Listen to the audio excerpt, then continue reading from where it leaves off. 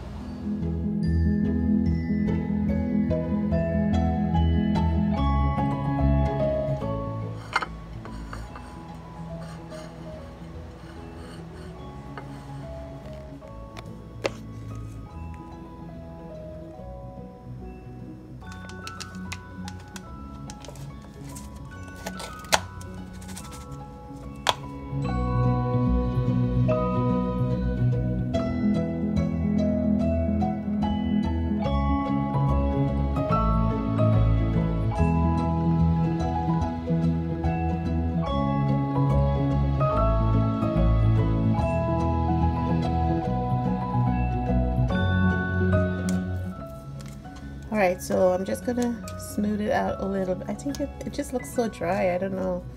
Maybe should I put a little bit more water? Just a little bit, right? It just seemed like it was really dry and hard to mix. So I put a little bit more water. Let's mix that in. And now I'm gonna try and smooth it out a little bit. Yeah, it's better this way. And now we're gonna put this in the microwave for, they said 60 seconds. So 60 seconds it is. All right, so it's been 60 seconds. That's a close up. Okay, and let me, oh, it's hot. Oh, it's very nice. It feels very moist. Let me give it a taste. It's hot, guys.